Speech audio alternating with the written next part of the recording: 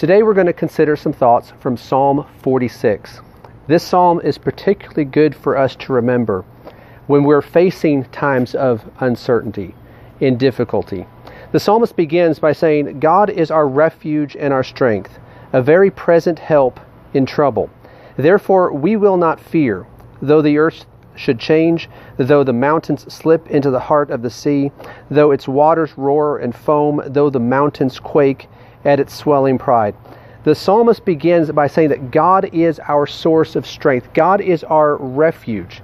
And the reason why we need to take refuge in God is because we do face trouble all around us. He is the one who is able to provide protection and comfort and hope as we go through these difficult times. He mentions here in these verses that though the earth should change, and we are certainly experiencing a lot of changes in the world that we live in. Well, God is a source of strength. God is a source of stability for us.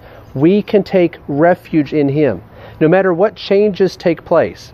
And the psalmist talked about the mountains and the seas and all of these things. Even if the world were to be completely different than what we are used to, God doesn't change.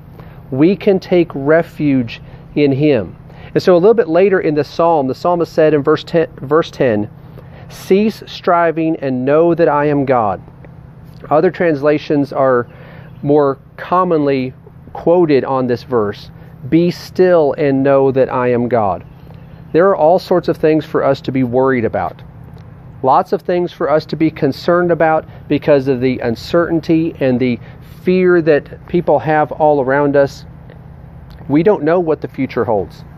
We don't know where our life is going, where our society is headed, the situations that exist around us and the people around us. We don't know what's going to happen in the future.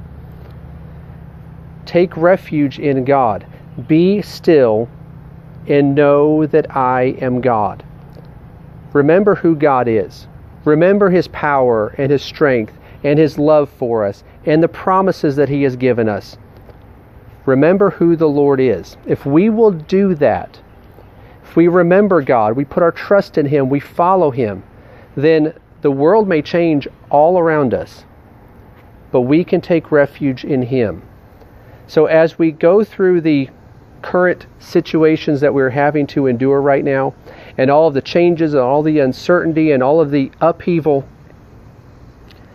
don't be distracted from God. Don't be distracted from what He has promised, from who He is. Take refuge in Him. In all of the trouble that we have, take refuge in Him, and He can provide the stability that we need.